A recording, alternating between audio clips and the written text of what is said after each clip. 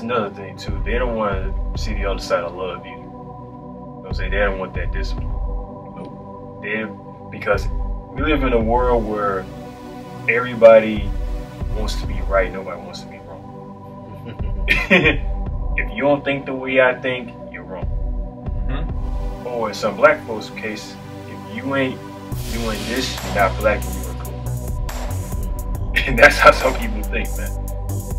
Yeah. Which leads me to Steve Harvey. And other artists that met up with Donald Trump. Any black folks that mess with Donald Trump it's getting called a sellout, a coon,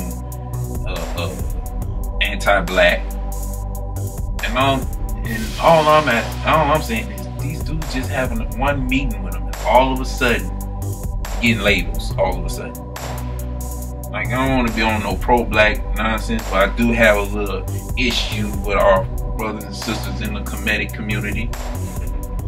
Cause y'all want to go hard on trying to prove that Jesus Christ is a plagiarized character and not an actual human being. Like me personally, man.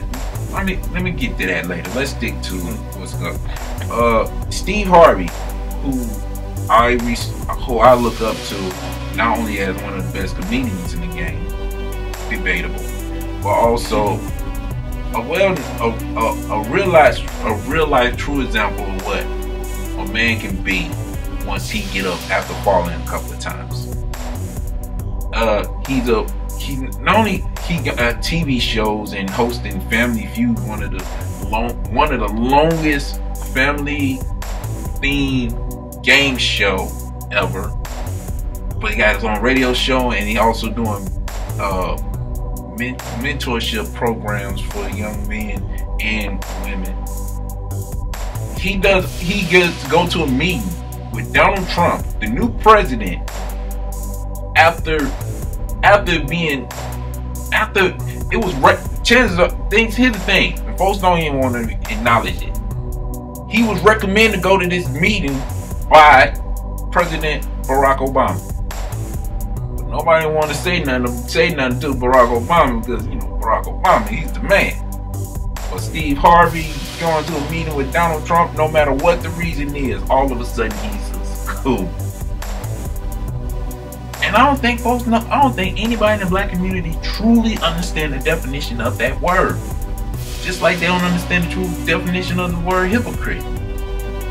But yet, one thing I can't stand about black folks that be on that pro-black nonsense is that they'll throw the title on anybody just because. It's like, oh, you don't like cheese on your grits? Cool.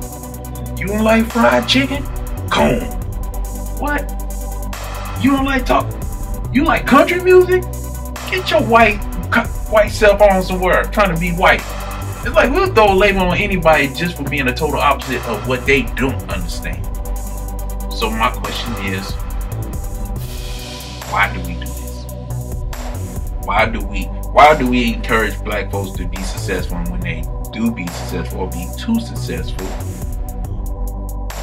it's a problem? I think the answer to that would be deep down inside, some black folks still want segregation. Come again? Segregation. We want to be separated from everything else because of the fact that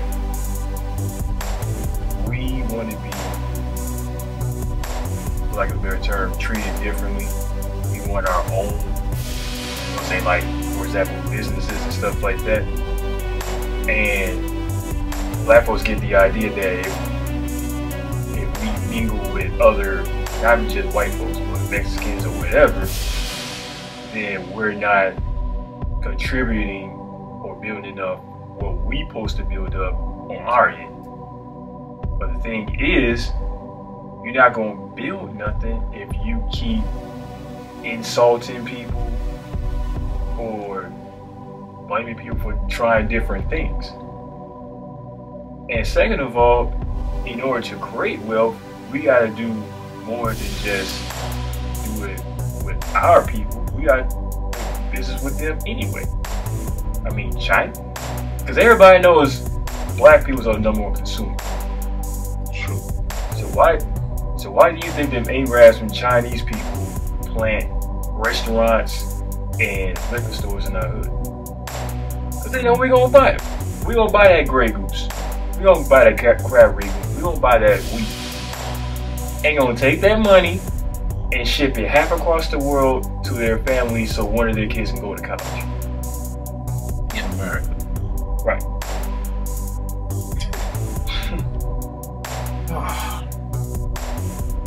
What Your thoughts, Pastor? I think that we're selfish people. Ooh, ain't like that. I think that all of us have some kind of selfishness in us, and because of that, you know, we made it become all about us. It's about me. It's about I. You know, I want this, I want that, and I want it when I want it. You know, and when I see somebody else get it, and I didn't get it, you know, now I have a problem because that what you got, I was supposed to have. And so, and what that has done is it's carried on from generation to generation, and we just become a bunch of selfish people, and we made it become about us, about what we want to think about it. I mean, you can look around, all around you, and you see that same pattern taking place. You see all these things that's going on, and you see all this hatred that's in the world today. It all stems off of that I. That whole I mentality. Just take a close look at it and you'll see. And you'll realize that, wow, we're some selfish people. Instead of practicing love and, you know, being proud for our brother, you know, lifting our brother up. We just watched a short film earlier about humility and being humble. You know, put placing people before, placing others before us, you know, and helping them out, and who's ever else in need. You know, helping that person out. You know, let me ask you this question: would you help someone out that you do not know? Would you, let's say you only had $1, okay, and you could purchase a cheeseburger. Let's say you purchase a cheeseburger for $1, and you only had this $1, and you were with this one person that you didn't even know, you just so happened to be standing next to them or whatever. They were hungry too. You had $8. And there was a cheeseburger on sale. You can buy that cheeseburger for $1. Would you buy that cheeseburger for that individual, or would you buy it for yourself? Now, be honest with me. You hungry? You ain't ate all day, and that cheeseburger smelling good, it's looking good, and your mouth is watering. But you got this person you don't even know. You don't know their name or nothing. All you heard them, they're standing right by you, and they're saying, "I'm so hungry. I haven't ate all day." Willing to buy that person a cheeseburger when you buy them? Be honest with me. Let's just be honest. It sounds good to say, "Oh, well, I will go ahead and buy that cheeseburger for that other individual." Yeah, it will sound good. That sounds good. Huh? It sounds good. But if you be honest with me, would you buy that cheeseburger for yourself or for that other individual? Self. I don't do is buy it because you have. Oh, look at that. All right. Yeah, that sounds better than I'll buy that person a burger. I ain't gonna do it. See, he's selfish. You see that? I ain't gonna lie, man. Because I know if I'm hungry and the next person hungry, I can't think about nobody but myself. But I'm still learning. I'm still learning. Like I always say, I'm a student of life for life. So I'm still learning how to be humble, still learning how to be patient, still learning how to be better, still learning how to be perfect. Even though folks be like, "Oh, ain't nobody's perfect, ain't nobody's perfect." I'm like, speak for yourself. There's an opportunity for me to be perfect, and in Christ I am perfect, and He wants me to be perfect. So guess what I'm gonna be? What does that word say? Greater is He that is in you than he who is in all the world. And if He is in you, and whoever's in, if He that is in you is perfect, let's go. Let's go. Okay. Let's go. See? So you can't be perfect. You can't be perfect. All things are possible.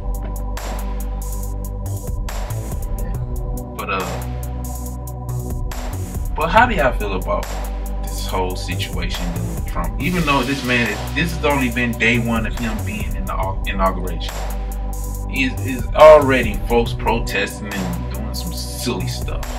And when I mean silly stuff, I'm talking about trying to protest everything. This man ain't been president yet, and already people have problems, an issue with this man. How do y'all feel about these? How do y'all feel about people showing showing gratitude towards this man, but yet to get start off on the job? I say this. First of all, people, Donald Trump is one man. One. And there's like 300 million people lashing out at him for no particular reason other than they want attention. And they can't do nothing about it for the next 4 years. So let me get that out there. Secondly, the main reason why people are attacking Trump is because of his past. If you look at all the old videos from the 90s and 80s, his track record is not that clean. He come at as this misogynistic, racist bigot. And people think to this day, he still acts like that. I'm not saying that he ain't got something left in him, but me personally, I don't know the man. Never met him personally, so I can't say that he's a racist bigot. You know what I'm saying? People just going off his past, how he ran his business, how he ran his TV show, and how he ran his political campaign. Which was so beautiful. This man put every dollar out of his own pocket to run his own campaign. And I told my boss, and he was talking about running president, I'm like, you should thank Donald Trump. He's now made it possible for anybody to qualify for that job. Because usually you have to have some, you know, some years of politics under your belt to become president. Oh, this dude ain't even know he had no political longevity, no sovereignty, all that stuff under his belt. And all of a sudden he became president of the United States. So this country is still a land of opportunities. That's the way to look at it, huh? That's the way to look at it. And my thing is, people are putting way too much energy into destroying this man, which that could have been time to do something productive. Amen. I think that we go about doing things the wrong way. I don't think riots is the answer to anything. You know, anytime you're destroying something, it's really not going to solve the problem. Actually, you're making the problem worse, because now you're having to build up this city again that you just tore apart. You know, it's coming out of our tax dollars and all this stuff. We're trying to get all this stuff rebuilding and all this stuff. And so I don't think that riots or any of that stuff is the answer to anything. If anything, people are acting or reacting off of their anger. You know, what does the Bible say about anger? It says, say, be angry and sin not. Thank you. It says to be angry and sin not. But what are we doing? We're being angry and and we're acting off of it. Yeah. You know, and we're just destroying everything, just tearing up stuff. And then at the end, what happens? What does it solve? So why do we keep doing it? That's a real good question, because it seemed like folks didn't pay attention 2-3 years ago when black folks were rioting because of what happened to Mike Brown and Eric Garner. It's like these folks ain't paid attention yet. It don't help. It never helped. But as human beings, we like this. We like that. We want to go for that fruit. That's what we do. We go for the fruit. We know that fruit is bad for us. When I mean that fruit, I'm talking about the one from the tree of knowledge, good and evil. We still want that fruit, even though we've been told it ain't good. Well, I went to the tree knowledge of good and evil, wasn't told if you eat from this tree, you will surely die. So in this case, if you continue to riot, all you're going to be doing is violating and vandalizing cities, towns, this, that, and the third. And the best thing these folks can do is more riots? Are you telling me? Not even a simple conversation with even your local politician ain't good enough for you. Like, this is a president. Like, people keep forgetting the whole voting process. When it comes to president, they get points per state. The whole electoral vote, those are all like points a state. Like, do some Google research on the whole electoral vote. Even if you got to go through the whole 3/5 of a person type of thing. Google that. One thing about the soapbox is that we do recommend our people to study and show yourself approved. Not just in the Bible, but do your history research as well. But you have the power to vote for your mayor, your alderman, your coroner, governor, all them, everybody else. But president is all about the electoral votes. Okay, so keep this in mind. The next time we get the next electoral, next voting process is 4 years from now, or 3 years if you count it accurately. But this is what happened when folks are depending on the whole. See, this what got Hillary in trouble, because all she was getting is popularity votes. That's all she was getting. People was just loving her only because they did not like Trump. That's it. No matter how much of her track record was not clean, but it was obvious a lot of people didn't vote, but those that did vote voted for Trump. Why? Because Trump was saying something that the people wanted to hear.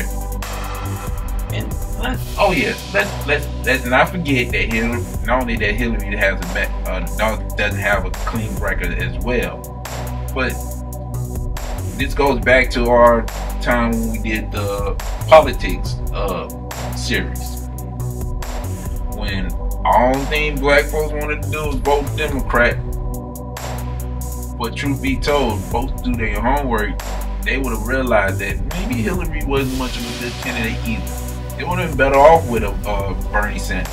Matter of fact, I would have said too. I'll stand out and say that. We would have been better off with Ben Carson. We would have had another brother in the presidency so that we could continue on, just go on, keep that mug on point. But no, not black folks. We don't want to vote for a black Republican. And this is a guy who was raised by a single mother who was struggling just like most of us, who had to practically pay to go to college himself to become the doctor. And all of a sudden he can't even get our vote because he's a Republican. That's ridiculous. And that's why we don't see much unity in the black community. But that's just me. And speaking of black community, let's go back to this whole comedic situation. Like I say, you got some brothers and sisters in there trying to discredit Jesus Christ as not only as a person, a human being, but trying to make it seem like he was a plagiarism of this dude named Horace. Now, shout out to my girl, my sister Toy, who's been throwing out these history notes comparing these two. Now, we had this talk before about the difference between Jesus and Horace. Like, Horace is, like, for instance, their birth. Jesus was born from a virgin known as Mary. Now we can talk about how that situation is, because it's in the Bible. But compared to Horace, his birth comes from his father Osiris being killed and dismembered by his brother Seth, and the wife of Osiris, known as Isis, was trying to collect all his body parts because his stuff was being spread abroad, even in the river and stuff like that. Now, according to the story, the body parts came together, but she only held on to one of them in order to get her pregnant. I'll let y'all figure out what that body part is. Yeah, Jesus has disciples. This dude Horace don't have disciples. He's got a few followers here and there, but no disciples. We never heard of Horace being crucified, or died, or resurrected, or even being betrayed by his own people. But yet Jesus' story, betrayed by his own people, crucified, died, resurrected, dying for our sins, and rose again. We don't hear nothing about Horace, but yet this is the dude that our brothers and sisters in the Kemetic community is saying is where they got Jesus from.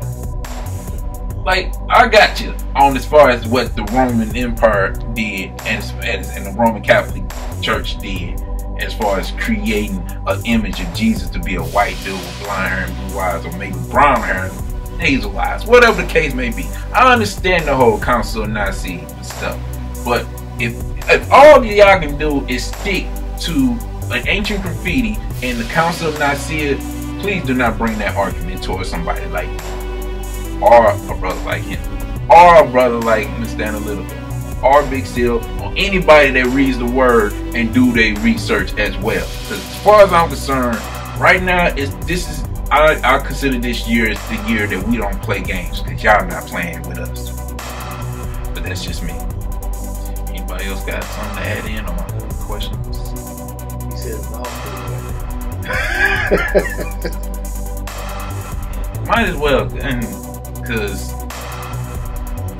truth be told, like when I was in Extreme Institute, a couple of dudes tried to challenge me, trying to make it seem like I don't know who I was before slavery, as if I was in chains before, like I was in a plantation before, like I was in the field picking up cotton before, like I didn't know how I was. But yet, being one to try to say I was contradicting myself for reading the Bible, because kids believe what men think. That, can somebody explain to me what does that got to do with me believing that the Bible is the Word of God? Because if kids believe and men think, well, I'm a man and I know that this book is the true Word of God, because I spent half of my life not only reading this mug, but giving researches as well. And then one dude trying to bring me Dr. Ray Hagen on me. Like, first of all, this man's not even doesn't have respect from his community that believe that Jesus is not a real dude. But yeah, you gonna throw a dude on me who uses the Bible to contradict the Bible. What's that? There's a scripture I think in Galatians where Paul was using Sarah and Hagar as an example of freedom and slavery. And there's a part where Paul said this thing may be considered an allegory or something. This dude have the audacity to use that particular scripture to make it seem like Paul was an allegory. No, not Paul. Abraham was his allegory. Moses is allegory. Jacob, David, Solomon, all of them allegory, because according to him, allegory means fake, or trying to create something to prove a point.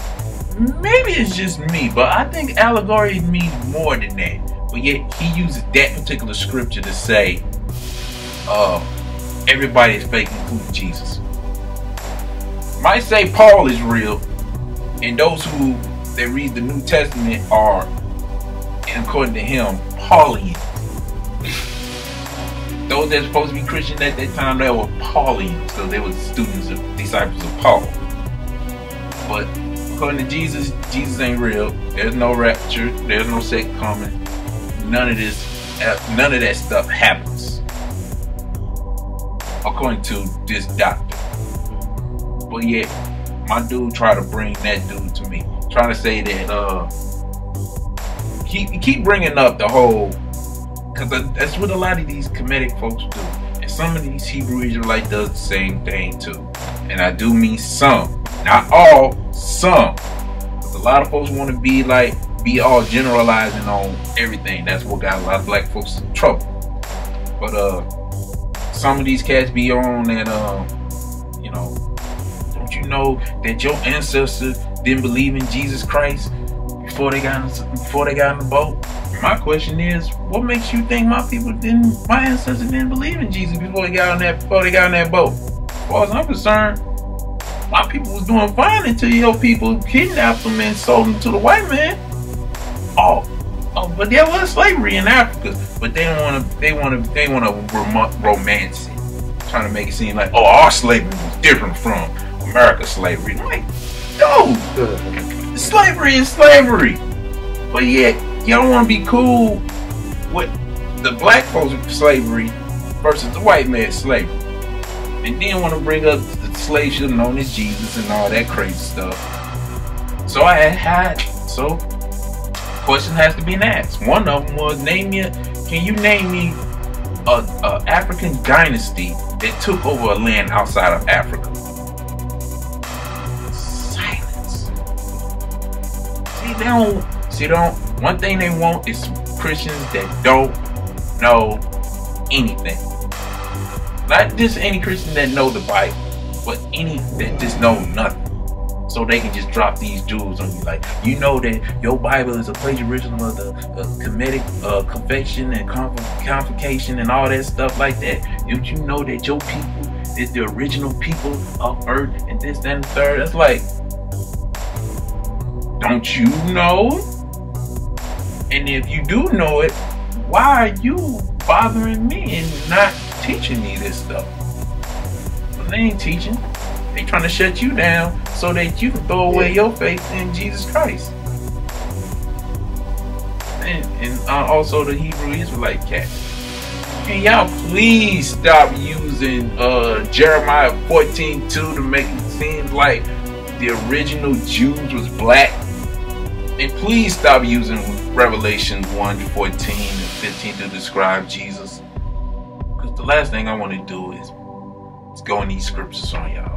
And then y'all go ahead and call me a coon for not 100% supporting the Hebrew Israelite doctrine that get folks in a lot of trouble. I believe a lot of times we focus on the wrong thing. Yeah, is my being black, or that person there being white, or that person there being another color, is that going to keep me from heaven or get me into heaven because of their color?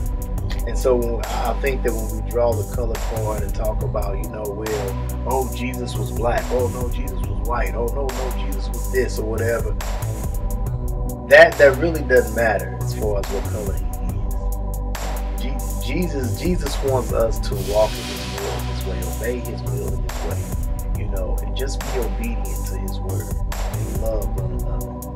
That's what's gonna get us there. It's not about the color. It's not about so much. Even it's not even about so much of where you came from. You have a lot of these people that focus on